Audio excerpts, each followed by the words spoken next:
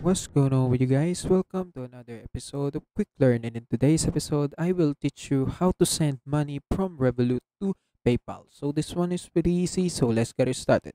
So first of all, in order to send money from Revolut to PayPal, you might need this information. First is your PayPal ACH routing number and account number. So you can see it or you can check it on your PayPal on the settings on your account right here, but in my case, I think I don't have that feature to send a direct deposit because the routing number, ACH routing number and account number is located on the direct deposit information here in your account. So the direct deposit information is not in my account, but in some case you may have that.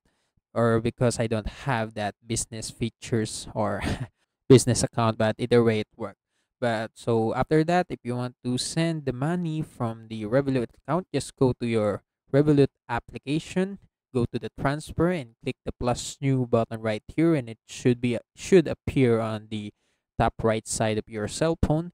And after clicking that plus new, go to bank recipient, and after that you just need to add your current country, the country of your PayPal account, and also the currency of your PayPal account, and also the routing number and the account number. Then after that, just click add recipient, and that's it. You already add your PayPal account. Then go back to the transfer section, tap on the search bar, then select the accounts that you added. Then choose the beneficiary, then tap send. Then enter the amount you wish to transfer along with the reference. Then click continue. That's it.